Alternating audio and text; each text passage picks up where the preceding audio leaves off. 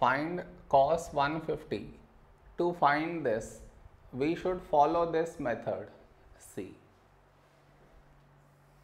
here we have 150. Now you should check 150 lies between which two multiples of 180. What I mean is 150 lies between 0 and 180.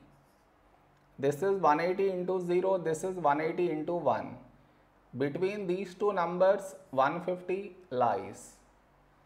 Next, 150 is close to which number? 150 is close to 180. So 150 now should be written as 180 minus 30. So this will become cos. In place of this, now we should write this 180 minus 30. This is your step 1. Next, cos. In place of 180, now we write 1 into 180 minus 30. Next, here we have 180, so cos is not going to change, it will remain cos. And inside we get this angle 30.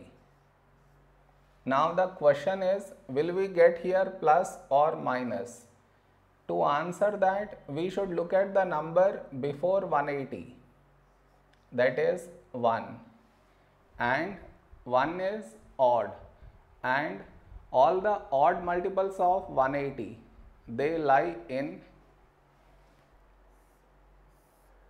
either in the second or in the third quadrant. So now to select the quadrant, we should look at this symbol.